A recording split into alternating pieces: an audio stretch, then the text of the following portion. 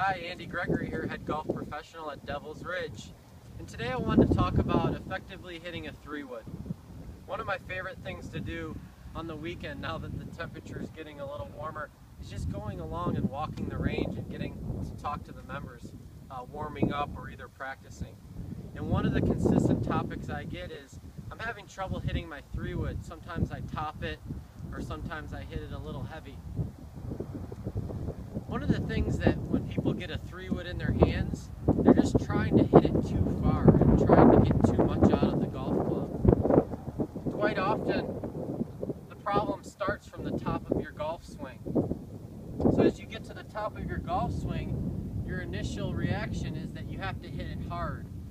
So you get steep, which can cause a heavy shot, or the club head actually gets ahead of the handle, which will cause a top.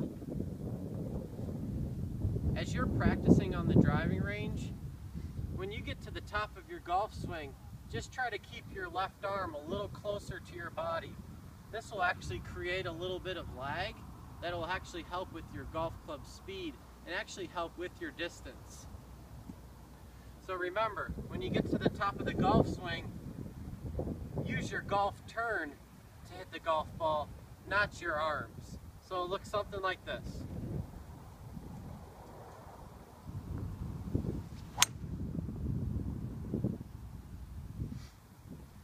Thanks for watching this video. If you ever have any questions, please feel free to stop by and ask me. And if you haven't signed up for the match play event, come by the golf shop and get signed up for it. It should be a great time.